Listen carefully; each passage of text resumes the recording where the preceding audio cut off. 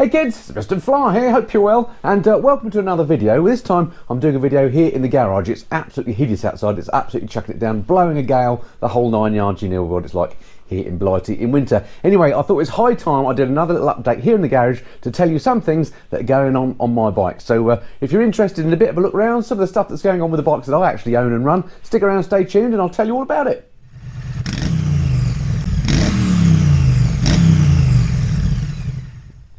Alright, well, first job of the day, first little thing that I thought I would tackle, something that's been annoying me for a while here in the man cave, is to do with the mighty Goldwing. And that is something that I've come across before and something that's fairly easily fixed. And that basically is thin paint where your legs go. I don't know if you can see this, but on my Goldwing there is a bit of a mark there. It looks like a bit like a smudge. Can you see that in the light? I don't know if you can see that.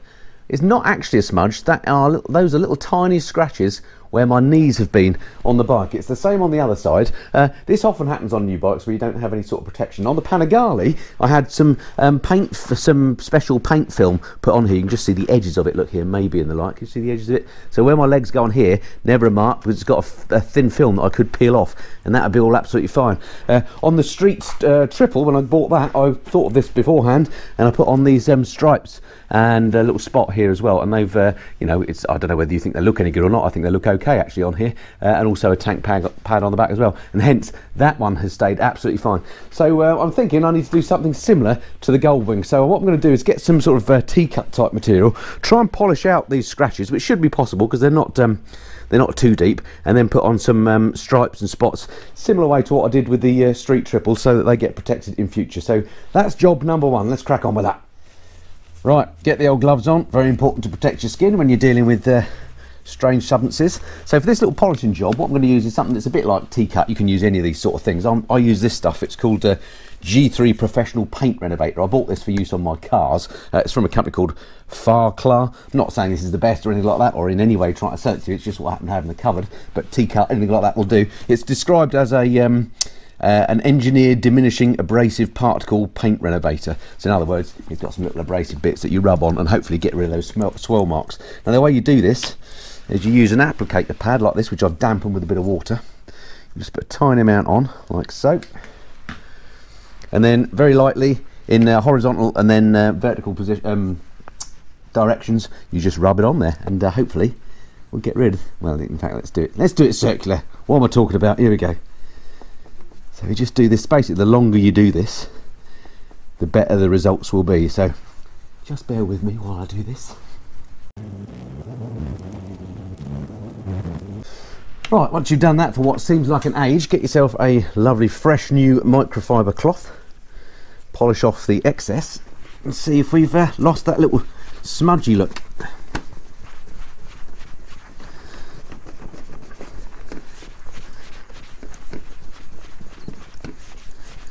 Right, now I can see immediately from where I'm sat that the little smudge has gone. I don't know if the camera will pick it up. I'll move it over and see if we can. There's still lots of little fine scratches on there that will take proper professional paint restoration, and maybe I'll get that done at some point on the bike.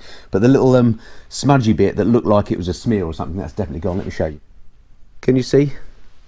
There are some very light scratches in there still, but the little smudgy bit has gone. Right, having prepared that area to be protected, next thing to do then is to position the protection on there, which is some spots and stripes that I bought. Same sort of thing as I got for the street triple all those years ago. Here they are. Just got these off of eBay. They're literally like £4 or something each. I got one set for each side. I'm going to put some masking tape down the side of the bike so I can position them and just stick them on, and hopefully that'll be the protection sorted. Right, not sure how many of these I need. I bought 4 of these each, so I'm thinking now, just wondering how I should align these best, whether to just go maybe 3 across the middle and then just a couple of spots down here perhaps, or whether it's going to look best all 4 along that way, level with the bottom. I think 4 along that way, level with the bottom of the bike here, this crease, and then maybe a spot or 2 either side. Let's go with that. So I'm just going to put a bit of masking tape along level with that crease so that I can get them all exactly level. Famous last words.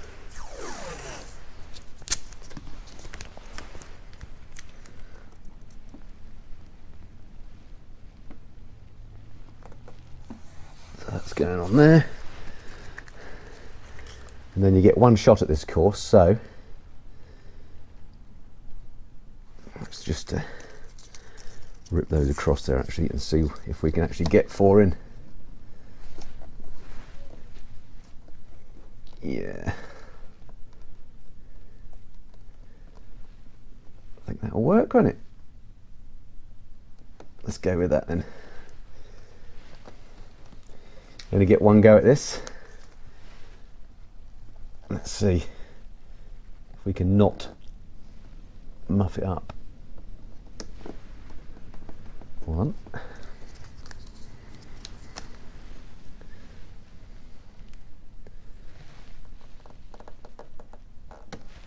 2.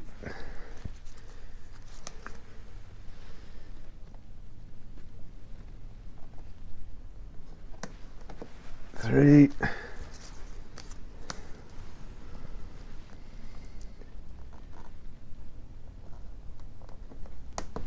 4. That's looking good. And then some spots. Do we go along the bottom or do we go along the edge? I think middle and middle should do it. Let's take that off now. Good. Actually, that looks quite cool. I quite like that.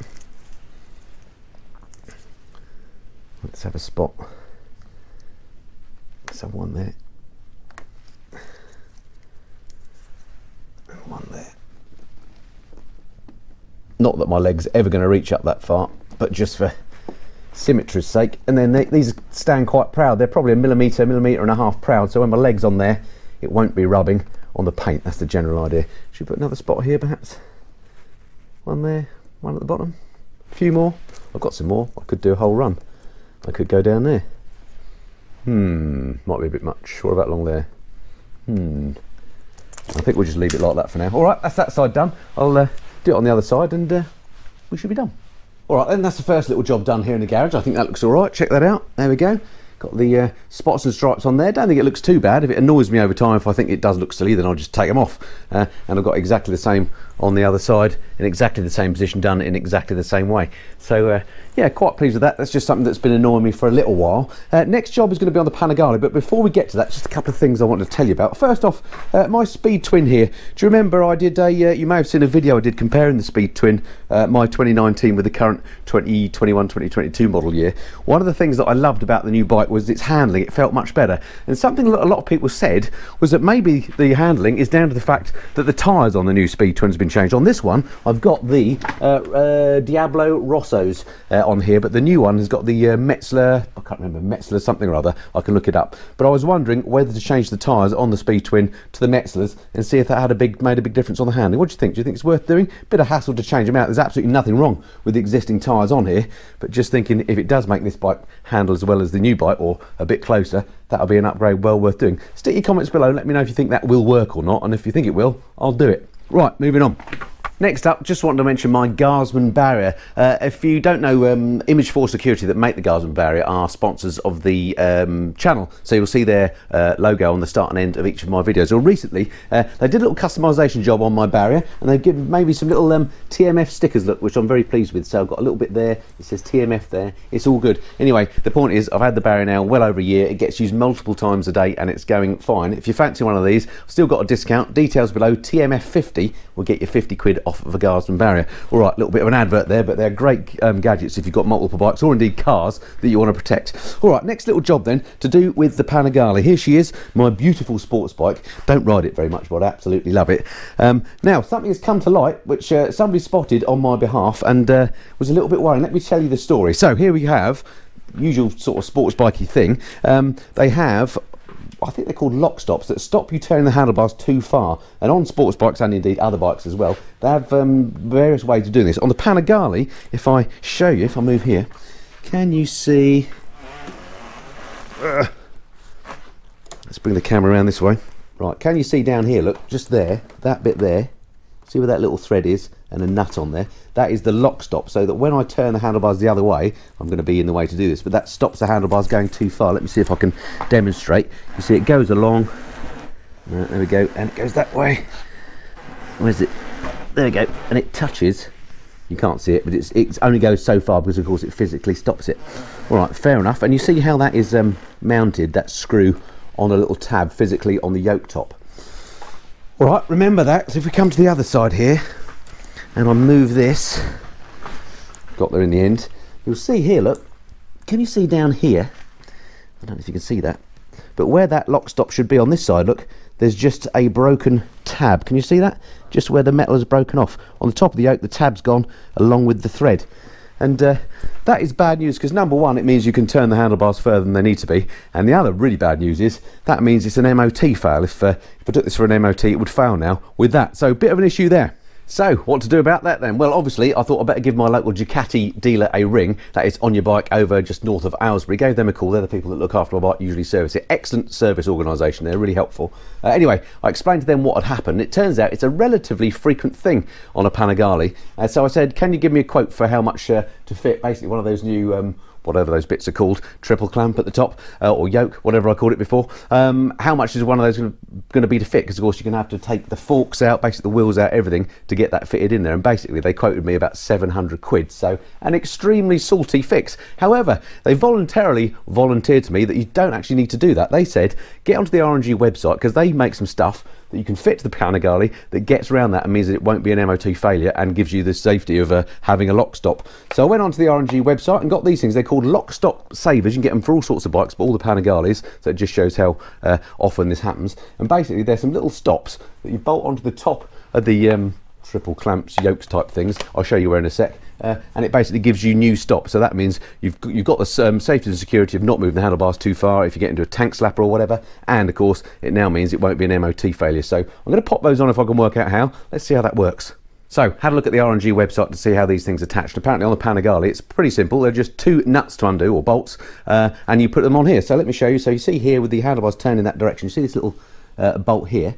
You just unscrew that and you put the new stop on there, and there's another one on the other side. Can you see that? And they just fix there, and that gives you effectively the same thing. Whoops, mic's caught. Same thing as the proper lock stops, but it cost me like 15 quid from R&G. So I'm going to attempt to fit those now. I'll show you when I've done them. Right, let's get these out of the pack then. There's some instructions. Have a look at that, and then these are the actual gadgets themselves. Some sort of like little nylon stop things with some cable ties, and then some little brackets that go around those front bits. How hard can it possibly be to fit these? Let me read the instructions and I'll find out. One of those sort of instructions. Okay, I'll check it out on the web and I'll come back to you. Oh, these newfangled things. Right, is it going to detect it? Come on. Fabulous. There we go. Instructions. Right, I'll read them, see what's involved. Remove the bolt arrowed in the top picture. Place the bolt through the aluminium mounting bracket and secure as shown. Repeat for the other side. You may also have to use a cable tie supply to ensure none of the cables can snag or become trapped in operation at full lock position on both sides. Seems very easy. I'll crack on. Right, first thing, can't get that in with my hands. That needs to go in there.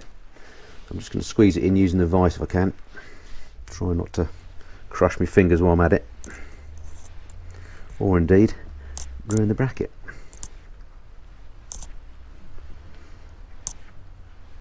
And go, there we go. Perfect. Alan Millyard would be proud. All right, let's see if I can do this one-handed. Probably can't.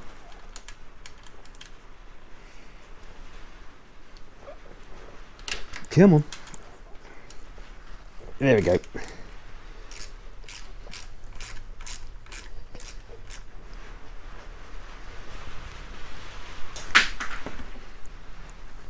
I'll tell you what, you get the general idea. I'll fit it and then I'll show you afterwards. It's too hard to do one-handed.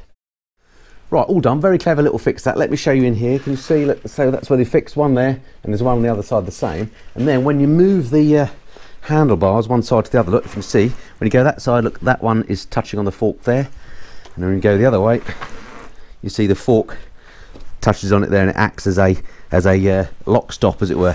And it's butted up to the actual frame here as well, so it's not gonna. It's just that nylon onto the frame, so it's very strong, and ain't gonna be a problem. So that's a really little nifty solution to that problem. So thank you to the guys at On Your Bike for letting me know about that. I think it was about 17 quid from the R&G website instead of 700 quid if I'd replaced that broken off tab. So nice one.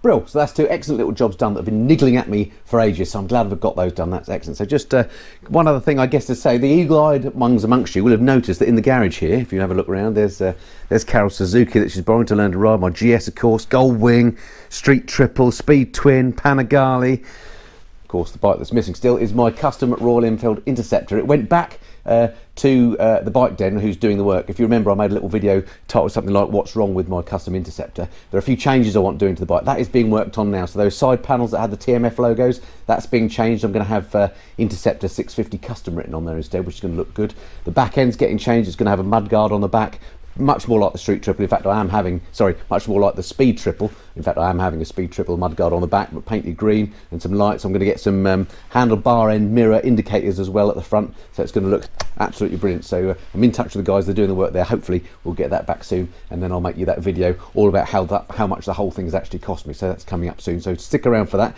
And then when that bike does come back, what I'm going to do is add to it the latest Monimoto tracker. Let me show you this.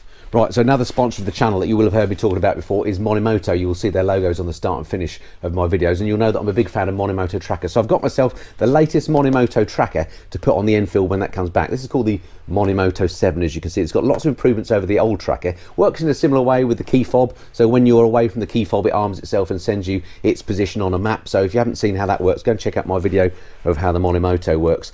This is kind of the same, but this one, as I say, has got better connectivity. This works with LTE as opposed to just 2G, 3G, so many more phone networks. It's got a battery life of a year, which is incredible. It's a different form factor, so it's a bit easier to hide on the bike. In fact, I'll get it out of the box in a minute and show you what it looks like. And so overall, this for me is a great little security device to stick onto the Royal Enfield when it comes back.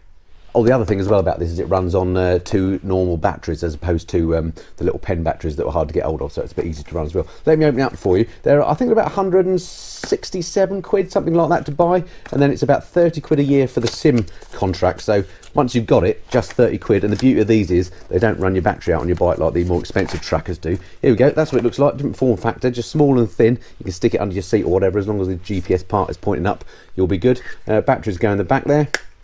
Comes already supplied with batteries, you don't even have to worry about that. And then you've got the little key fob in here as well. There we go, that looks like that. You just keep that on your person. Basically, when it's fitted to the bike, once these are apart, this automatically arms and starts to send you its location. When these are near together, it disarms and it knows that all is well. That's basically how it works. Anyway, there we go. So the Monimoto 7 is going to go on the Enfield when that's back. Oh, and if you fancy a Monimoto 7 as well, I'll stick a link below as to where you can get those. So there we go, that's just about it for this little bonus extra video. I hope you found that of some interest. That's what's been going on in my garage anyway. When the weather's horrible as it is today, you might have even heard some of the rain bashing off the garage door as I've been talking. This is the sort of thing I like to do, just tinkering in my garage. That's part of the fun of owning motorbikes, isn't it? Anyway, just for completeness, Street Triple over there, nothing changed on that, all running fine. I haven't ridden it for a while, but I absolutely love this bike. This is the bike I keep thinking, should I replace this with a Street Fighter from Ducati? But every time I ride this, I think to myself, actually, what am I going to gain for that extra cash? And I exchanged some messages with my favourite journo, Michael Neves, via Instagram, and said, should I replace this with the new Street Fighter, the small one, the 950? And he basically said it wouldn't give me anything that the Street Triple doesn't already have, other than maybe bragging rights. So I'm going to keep it. So thank you, Michael, for that bit of advice. And here's the trusty GS as well. Again, don't think I've got anything to report on here. I took the grip puppies off just because I was finding that they were a little bit restricted this time of year with the heated grips, in that you couldn't really feel the heated grips through them as well as I'd like. So I've taken those off, so I'm going to give that a try through the winter. I've got the winter heated seat back on. I do have another set of grip puppies up here somewhere. There we go, up there. I don't know if you can see them on the shelf there. So if I do find that I miss the grip puppies on the Beamer, then I'll be putting those on. Otherwise, no changes on the GS. All right, that's it for this time. Hope you enjoyed that. Look forward to speaking to you again soon. Until then, this has been the Missenden Flyer. Cheerio.